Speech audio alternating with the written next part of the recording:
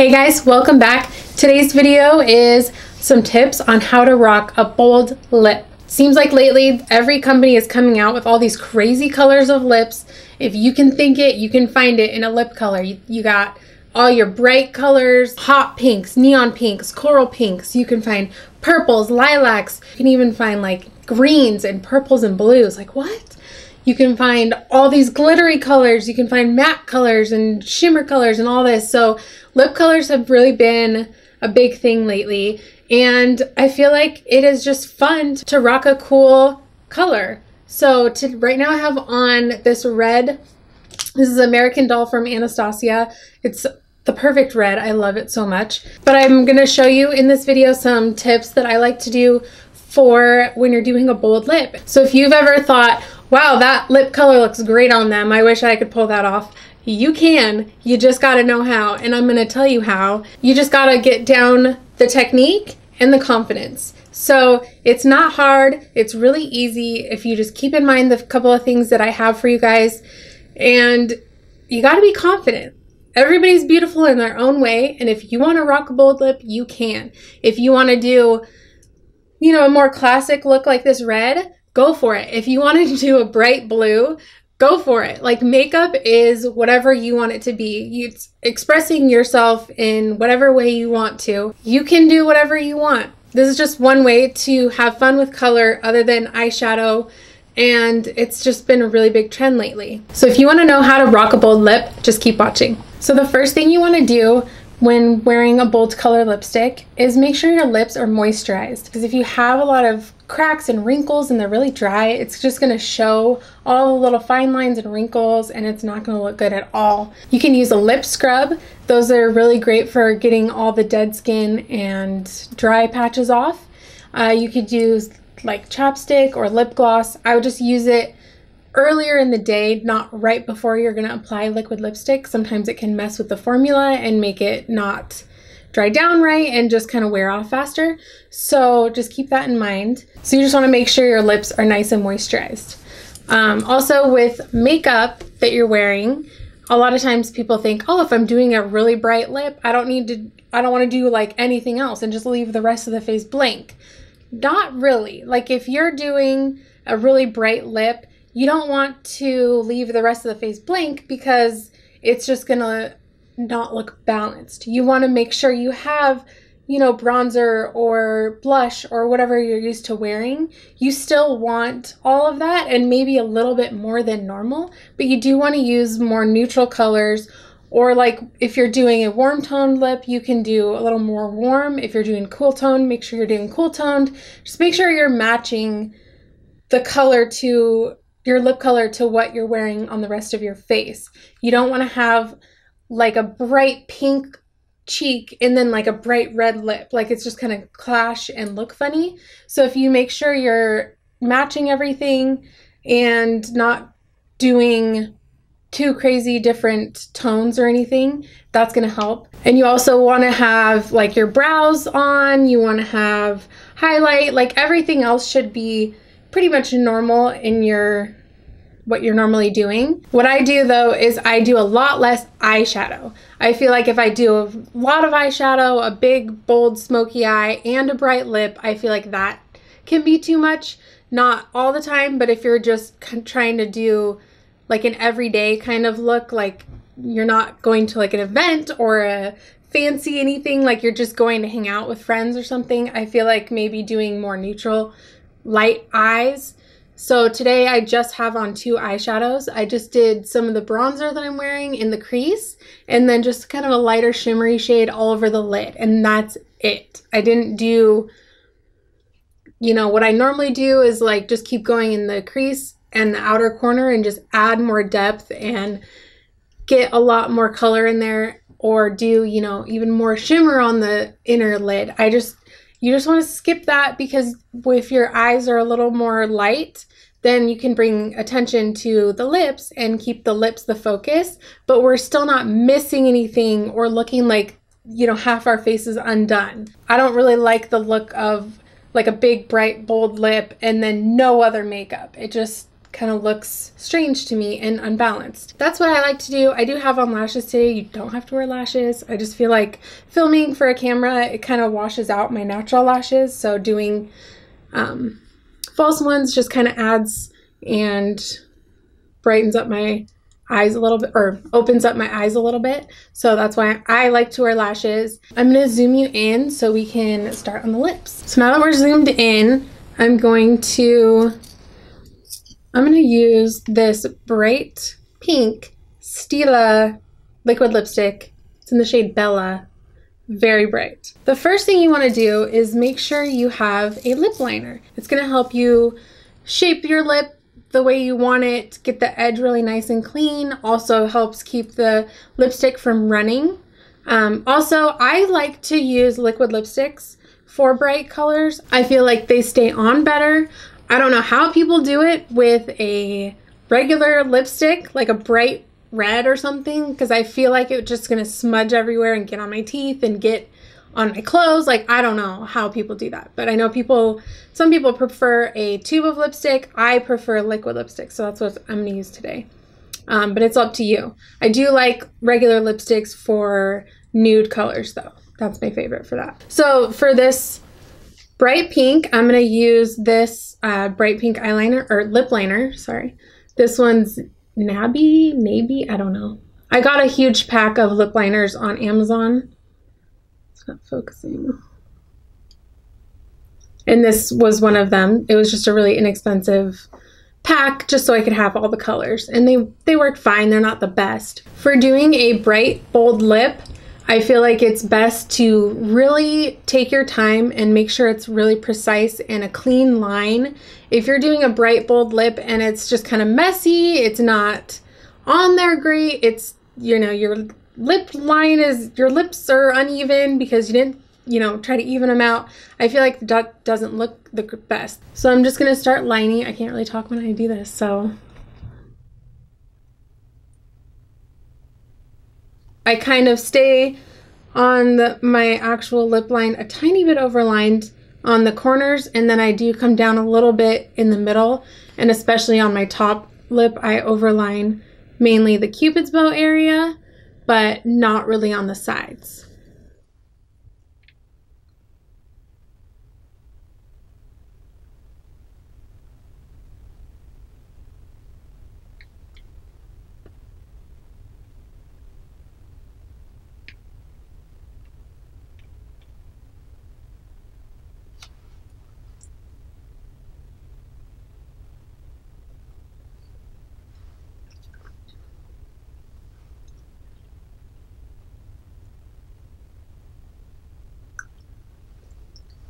So that's the bottom lip.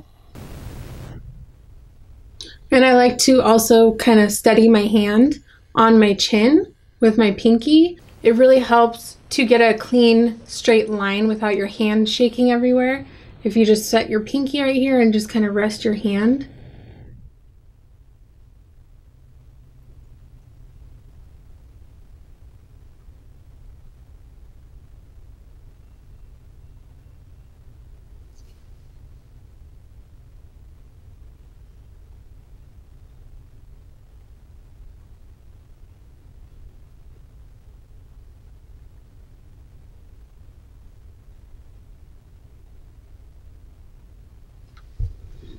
And you can see the difference of the overlined top lip versus my natural.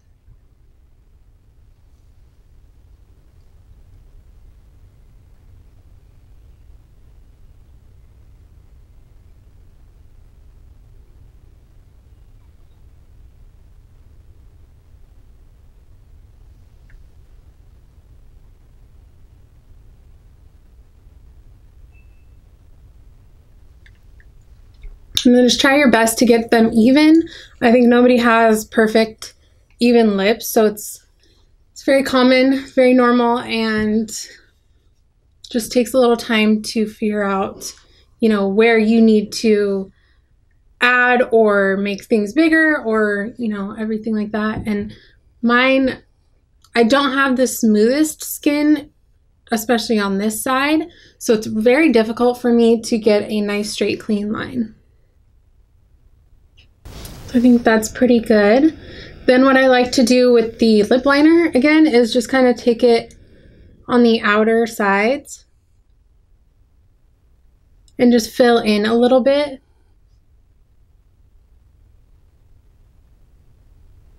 So that if your lipstick wears a little bit in the middle, it doesn't give you that like harsh, just outline look. I think that happens more with just regular tube lipstick, but I just like to do it anyways.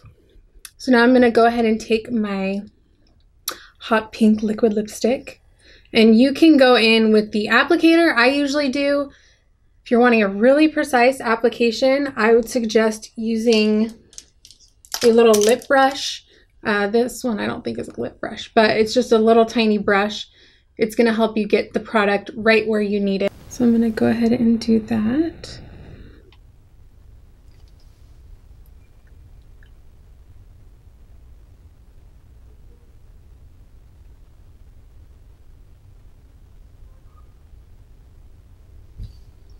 That is bright.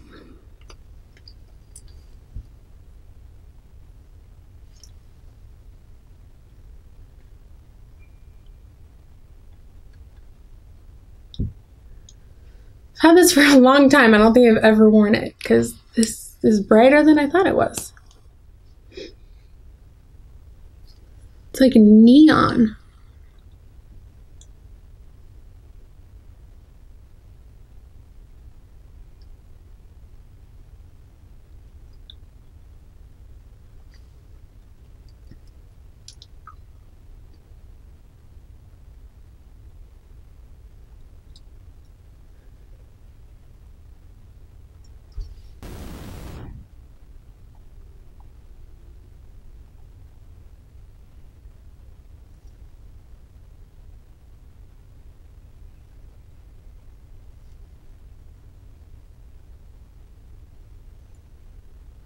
And then I like to make sure you get in the very corners of your lips. Sometimes if you're not really paying attention, you can skip that. And then there's like little patches where there's no lipstick.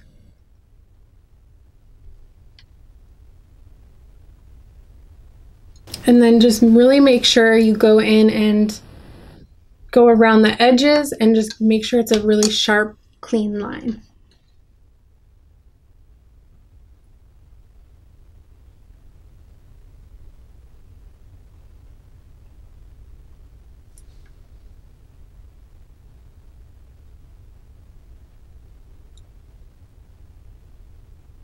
Then if you mess up at all or you get any, like I have right on the corner there, you can take another small brush. So I'm just taking this little angled flat brush and a little bit of concealer. And I put just a little bit on the back of my hand, and then I'm going to dip into it and make sure you're barely getting any. And also make sure this concealer matches your face and it's not a lighter shade that you used under your eye. Make sure it's matching where you're covering up. So then I'm just going to go and clean up that edge.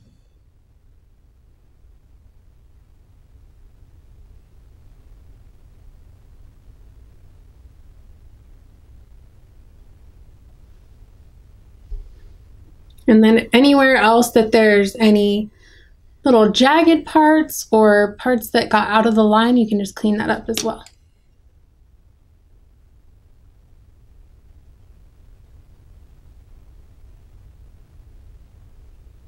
And so that is how I apply my liquid lipstick. So you can see I'm wearing a bright pink, but because the rest of my makeup is definitely on, I'm not wearing, you know, light makeup by any means, but it just, the lips are the focus. That's what we want, but you want everything else to kind of blend and just look cohesive and put together. So I really like this color actually. I don't know, I haven't worn it before, but it's just kind of a bold pink. Another thing with bold lips is if you're not comfortable, which I still am, like I feel like kind of weird if I'm wearing bold lips, mainly because I don't want it to wear off and I don't want it to come off on what I'm eating or my drinks or on other people. If I'm like hugging someone, it always is just something I'm just self-conscious about when I have bold lips. One thing you can do is to wear it at home when you're not going anywhere. If you're not comfortable with it, if you put it on, you're like, this is weird, and you just take it off, just put it on when you're just at home by yourself and just kind of get used to it. Maybe do that several times until you're comfortable with it. Then you can actually put it on and feel confident that it doesn't look weird. It doesn't look crazy. Like it is a different look if you're not used to it, to have your lips just this bright, bold color. That's one thing I suggest, and I do that all the time. I'll get a new lip color. Dude, I still didn't even get it even. Let me try to fix this real quick.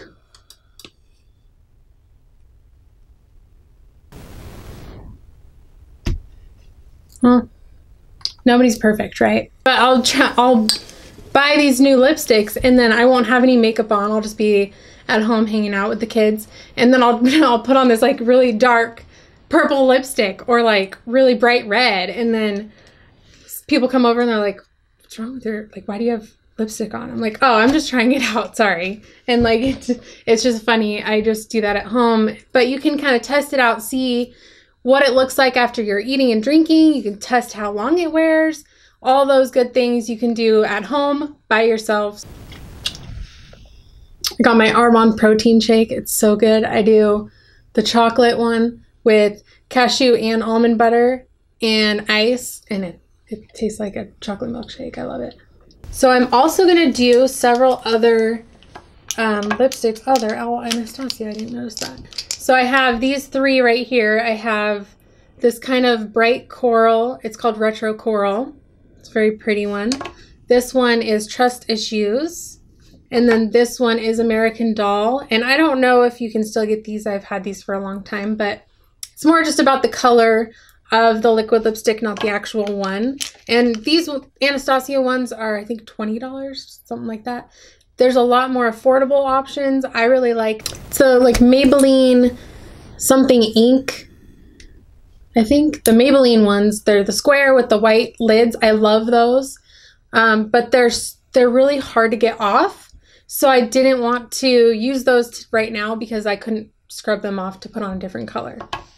So let's just go ahead and remove this one. So now I'm going to do the dark one, Trust Issues, kind of darky, kind of a dark purpley, mauve-y color. This is the Jordana retractable lip liner in Cabernet.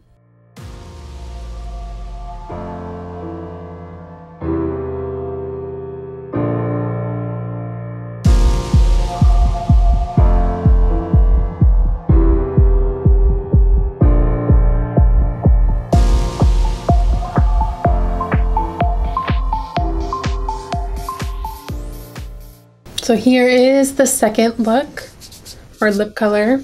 So you can see it still looks great with this makeup. Now let's remove this one and do the next. So next I'm going to do that Electric Coral by Anastasia. Very bright coral pink, very pretty. And I'm using this Real Her Expert Advice Lip Liner in the shade, I don't know the shade. But it says Women Rule the World, so I don't know if that's the shade or not.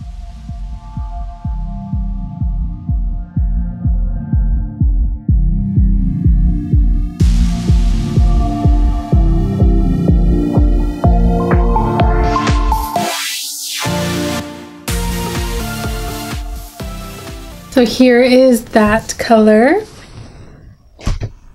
Not my favorite, but... All right, so now let's take this one off and we're gonna do my favorite, the red. So I'm gonna use the Ofra lip liner in Maya for the red. And this is a little bit darker than my liquid lipstick, but I kind of like to do the ombre look. So using a little bit darker is fine.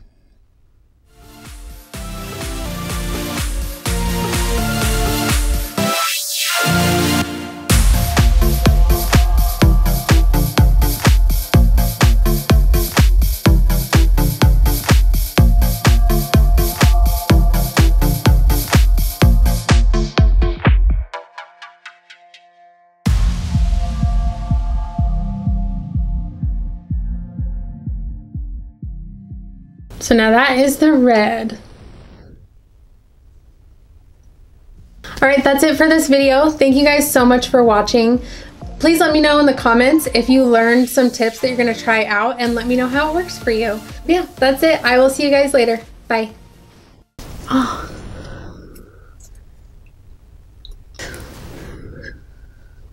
No. Be able to, what am I trying to say? Okay. Say hi. Hi.